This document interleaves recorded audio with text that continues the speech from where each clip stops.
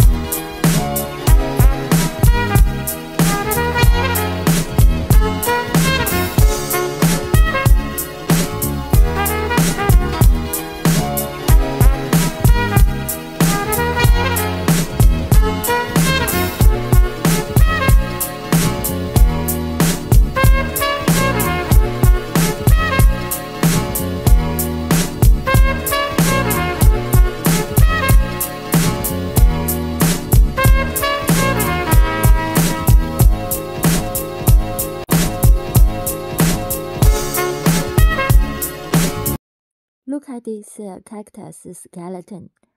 The bones are actually support the succulents cactus stand in the desert. This guy is around 100 years old. Think about the biggest succulent cactus you. Isn't it amazing? In front of us, look at this bone-dry thing.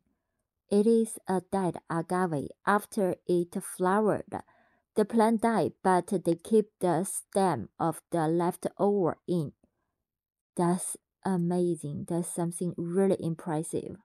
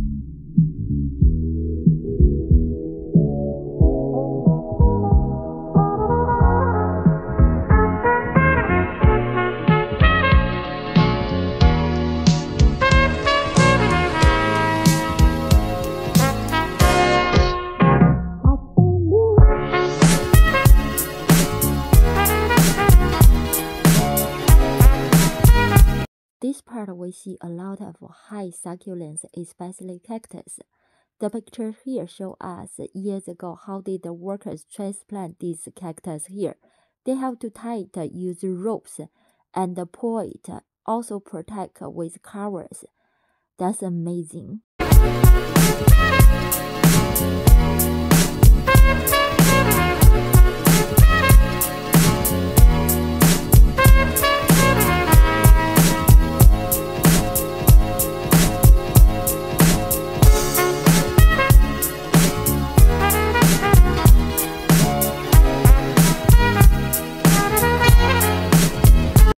This agave is huge. My husband, Mr. Panda, stood next to it, opened his arm, and he's the same size as this agave, 1.6 meters.